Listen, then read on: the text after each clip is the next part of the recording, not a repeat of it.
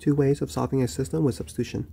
Take the second equation, solve for x by subtracting 3y both sides to get x equals -3y plus 14.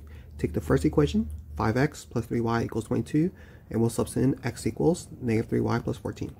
Distribute the 5 to get -15y plus 70 plus 3y equals 22. Combine like terms and subtract 70 both sides to get -12y equals -48. Divide both sides by -12, we get y equals 4. To solve for x, we'll take that x equals -3y plus 14. We'll substitute in y equals 4.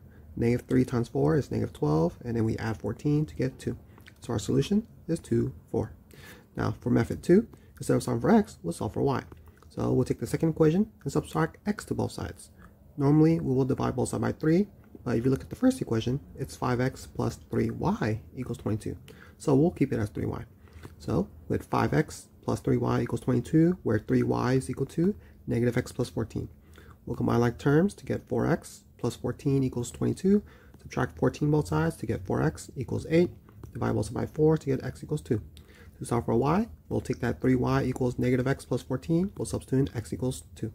So -2 plus 14 is 12, and 3y equals 12, meaning that divide both sides by 3, y equals 4. So our solution is 2, 4. Subscribe for more math content. Thank you.